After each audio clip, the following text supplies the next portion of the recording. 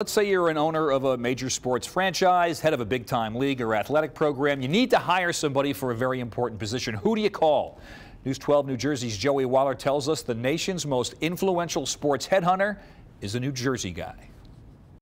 After years as a college and NFL assistant coach, landing most of UCLA's 1982 Rose Bowl champion starters, recruiting is in Jed Hughes' blood. But after 15 years doing executive recruiting, this Newark native's new game plan involves finding leaders for some of the premier organizations in sports. Whether you're calling a defense or putting someone in a job, you need to understand their background and you need to understand the requirements of the job so that you make the two work. In Hughes' Manhattan office sits the Pyramid of Success, written by his late friend, legendary UCLA basketball coach John Wooden.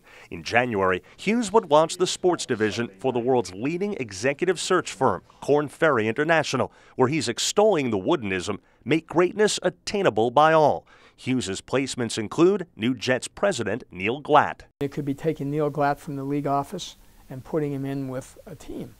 You know, the NFL doesn't notoriously train executives go to the teams. He makes recommendations, not hires, but Hughes' placements, some unorthodox, include Green Bay Packers president Mark Murphy, Big 12 Commissioner Bob Bowlesby, Pac-12 Commissioner Larry Scott, MLB Network President Tony Petitti, Michigan football coach Brady Hoke, and Michigan Athletic Director Dave Brandon. And hiring Dave Brandon as the AD of Michigan, here's a person who's the chairman of Domino's, making probably $20 million a year.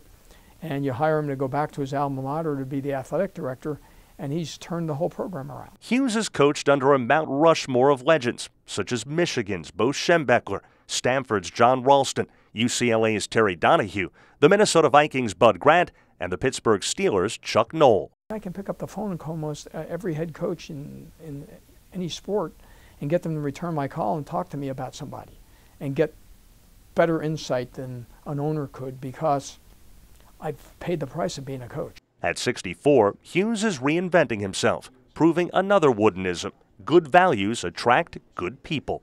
My father was a psychoanalyst, my mom a guidance counselor. It's been in my DNA, assessing people.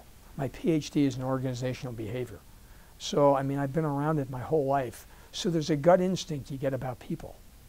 I think that's a key piece.